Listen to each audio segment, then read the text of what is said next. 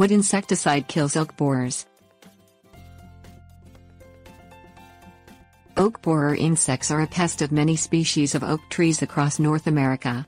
They spend a portion of their life cycle inside oak trees where they excavate holes through the wood, causing permanent damage that decreases the value of the timber. Other insect pests, such as carpenter ants, timber worms and carpenter worms, enter through the holes made by oak borers and cause additional damage to the tree. Oak borer infestations that are left untreated often cause tree mortality, according to the University of California.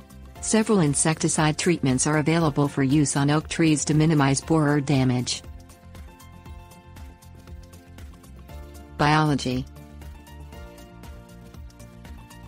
Female oak borers lay upward of 100 eggs on mature oak trees.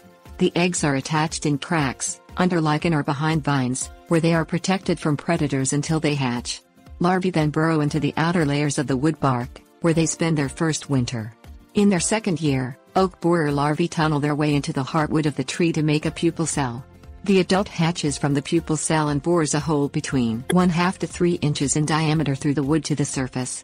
Insecticides are designed to disrupt the pattern of reproduction in oak borer insects.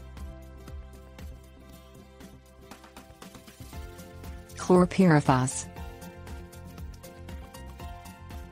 Chlorpyrifos is an organophosphate insecticide that is used as a preventative treatment on oak trees where borers are known to be a problem.